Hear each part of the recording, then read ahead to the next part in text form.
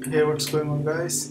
Let's do this problem right here. The question is asking, find the area of the surface obtained by rotating the curve y is equal to x square 1 to 2 about y-axis. And let's see how we can find it. So we know that this is going to be a parabola opening up. So let's draw the graph first. Parabola opening up. And they are saying the region is from 1 to 2. So let's say this is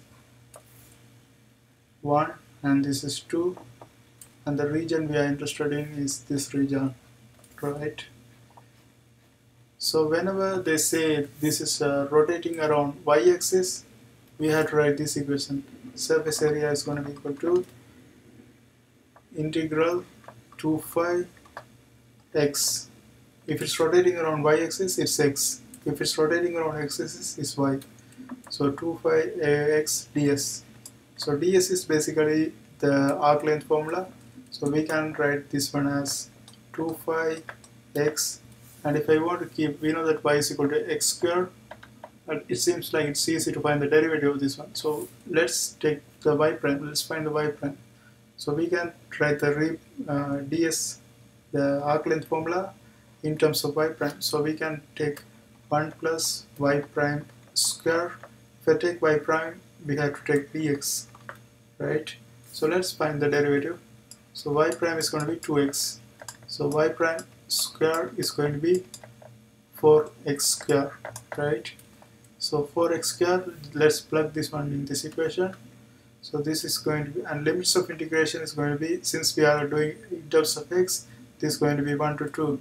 So 1 to 2 is my limits of integration, and let's do this. So 1 to 2, 2 phi x, and this is going to be 1 plus 4x square, right? And if you notice, we have the derivative outside. We have x square and x right here, so we can do the u-substitution. So here this 2 phi is a constant, we can move it to front. 2 phi, let's write in a different way and then do the u-substitution. So 2 phi 1 2 x 1 plus 4x square dx. Now I can take u as, so let's continue this one right here, u as 1 plus 4x square. So if I take u 1 plus 4x square, the du is going to be 8x dx, right? But if you notice, we are replacing this one with u, but we have to replace this one with the du. So here we have x dx, so we have to separate this x dx. So that's going to be du by 8 is going to be equal to x dx, right? Now we can write everything in terms of u. So let's go ahead and write everything in terms of u, and new limits of integration is going to be this one. If you substitute 1 for this x value in the u equation, 1 square is going to be just 1, 4 times 1, that's going to be 4, 4 plus 1, that's going to be 5. So 5 is going to be lower limits of integration, and the upper limits of integration is going to be, if you substitute 2 for this x value, 2 square is 4, 4 times 4 16, 16 plus 1 is going to be 17, right? So that's going to be the new limits of integration, and let's write everything in terms of u. And we know that square root of this 1 plus 4x square is equal to u, so we can put square root of u, and x dx is equal to du by 8.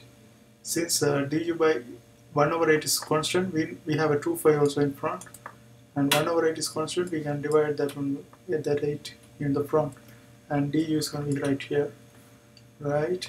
So let's do the integration. So here we are going to have 2 phi divided by 8, and if we integrate this one, this is same as u power half. U power half plus 1 to the power, so this will same as plus 2 by 2. So that's going to give us u power 3 by 2, right? And that's going from 5 to 17. Let's substitute the values. So we have this can be written as 5 over 4, right? 2 and 8 cancels, 5 over 4, and if you substitute 17, this is going to be 17 power, you know what, there's a mistake right here. So u power 3 by 2, I have to divide by the power 2, right? So this is going to be divided by 3 by 2. Instead of writing 2 in the bottom, I can bring it to the top. So this is going to be 4, and we are going to have 5 by 2 right here. 2 times 3, that's going to be 6. Because 4 and 8 cancels, that become 2. 2 times this 3, 6. 5 by 6. And then we have u power 3 by 2 going from 5 to 17. Now we can go ahead and substitute the values. So 5 over 6, 17 power 3 by 2 minus 5 power 3 by 2, that's going to be it, right? And we can, if you want, you know that 3 by 2 is same as 1.5, so it's same as 17 power 1, 17 power half, right? So you can write 17 root 17. So this can be written as 5 over 6, 17 root 17, and this one is same thing, 5 root 5, and that's going to be the final answer. I hope you guys find this video helpful. See you next time.